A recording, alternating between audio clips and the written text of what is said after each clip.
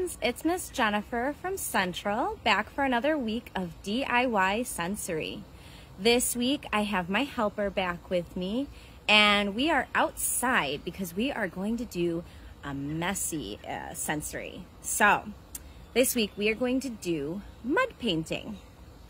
I have a little bowl with some dirt in it, some water to add to it to make mud, a spoon to stir, some cups to put the paint and mud into, and some washable paint. The washable paint's the key part so that you can do it really anywhere. We're gonna start mixing our ingredients together and get painting. Okay, so I've got my ingredients here, and we're gonna start by making our mud. And we're just gonna pour some water in. And it's really up to you how thick you want it. So always start with a little bit less water and you can add more. We're going to finger paint with this today, so we're gonna leave it a little bit thicker so that it adheres a little better as we paint. So I'm gonna add just a little bit more mud. It's a little thicker than I'd like it. Or a little bit more water rather to the mud. All right. And that's a pretty good consistency. It's like pudding, but still malleable, still movable here. All right. So that's our mud. Then we're gonna pick out a few colors for the paint. What colors would you like to do? I want to do pink and green. Okay. So we'll put a little bit of paint in each of our containers.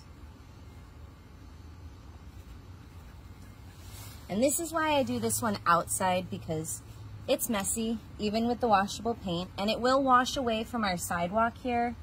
But it'll be a lot easier to kind of just hose everything down afterwards. Well, we're gonna spoon some of the mud into our cups now. Ready? All right, so we've put a little bit of paint in each of our cups. Now we're gonna put a spoonful of mud in there. All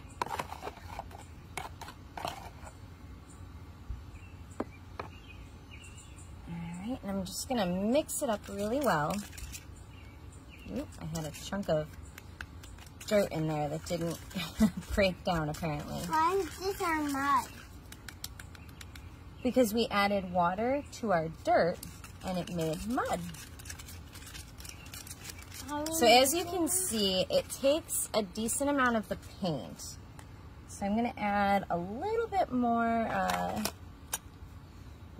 paint to each one to get the color I want. Is that red? Yes. Oh. And then we'll add a little more green also. What's up? Can I have the spoon so I can get some of the mud? Well, right now we're gonna stir what's already mixed in. So you can take the spoon. There you go. And go ahead and stir that one. Whoopsie.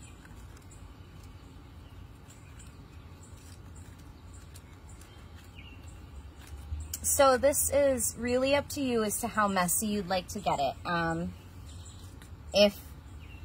If you want to keep it cleaner, I would do the prep work, you know, before you get your kids involved. And that'll keep probably a lot of the mess down. So that's the red.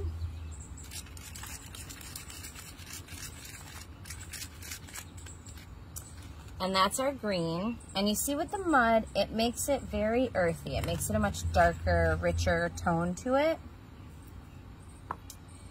And once we have our colors picked out and mixed in, you can use paper if you'd like.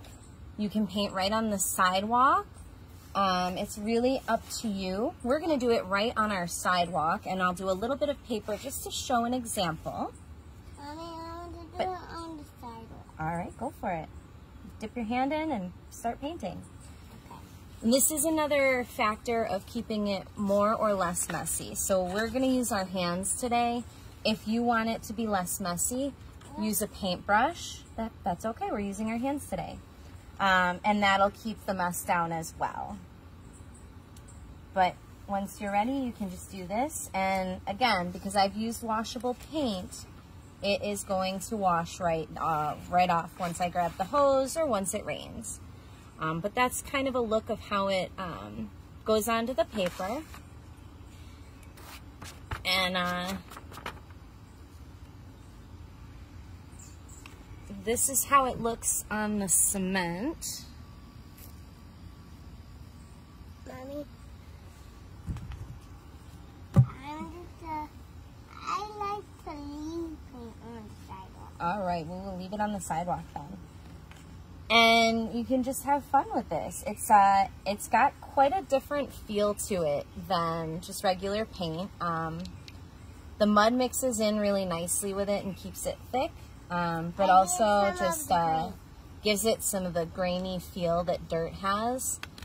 So it's definitely a unique texture input when you're working with it. All right, friends, thank you for joining us for DIY Sensory. Have fun creating in the mud. I'll see you next week.